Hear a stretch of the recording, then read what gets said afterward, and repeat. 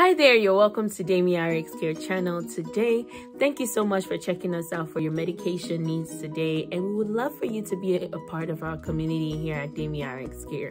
In order to do that, make sure you hit that like and subscribe button down below, and also you can check out our free recipe to one of our diet plans here at DamiRx Care by clicking on the link below, and it will direct you to how you can download that recipe for that diet plan that we do have on our website.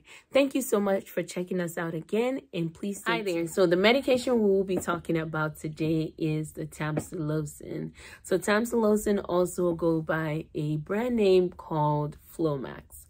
So this medication is normally used in our male patients who have a condition called a benign prostate hyperplasia. So it's also known as BPH.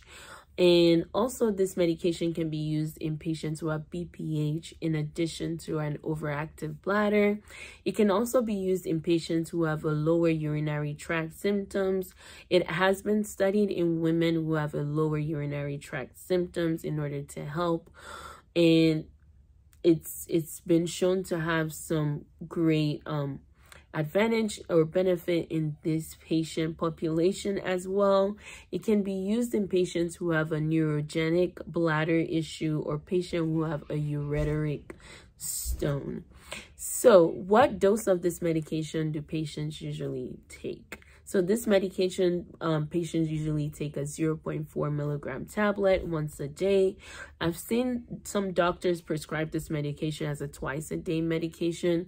It's not really used often, and it's not approved for that, but there have been some research, like I said, ongoing with this medication, and the doctor might decide to try that dose on the patient depending on what they're treating.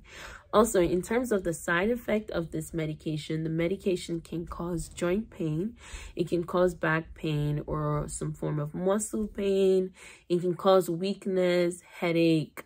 In male patient, it can cause an abnormal ejaculation as well as runny nose or an inflammation of the pharynx, which is also known as pharyngitis.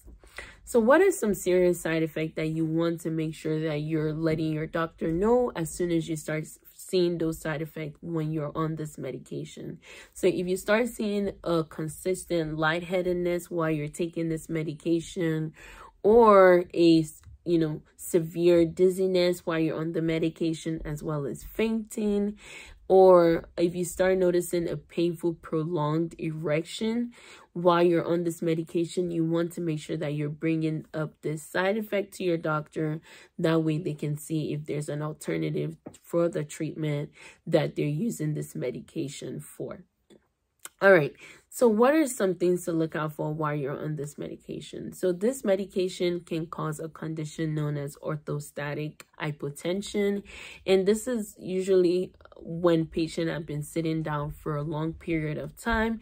If they get up all of a sudden, they might fall back down because of that low blood pressure.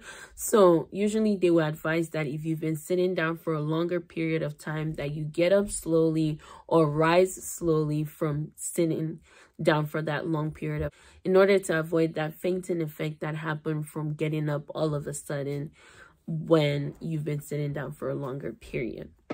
Also, in terms of this medication, you want to make sure that you take it 30 minutes after the same meal each day. So the timing of this medication is key. So like I said, 30 minutes, you want to take it about the same time every day after a meal.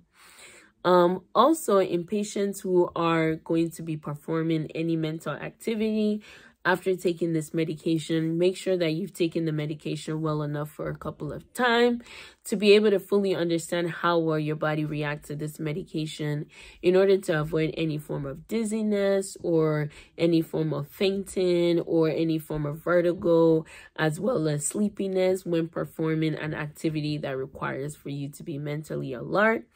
Also, patient should avoid a sudden discontinuation of this medication. So you want to make sure that you're taking it as prescribed, and you want to make sure that you let your doctor know.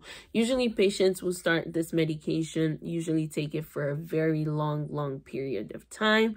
So make sure that you're not stopping this medication all of a sudden. That way the condition that they're treating it for doesn't resume or worsen because you stop taking that medication without consulting with your doctor first.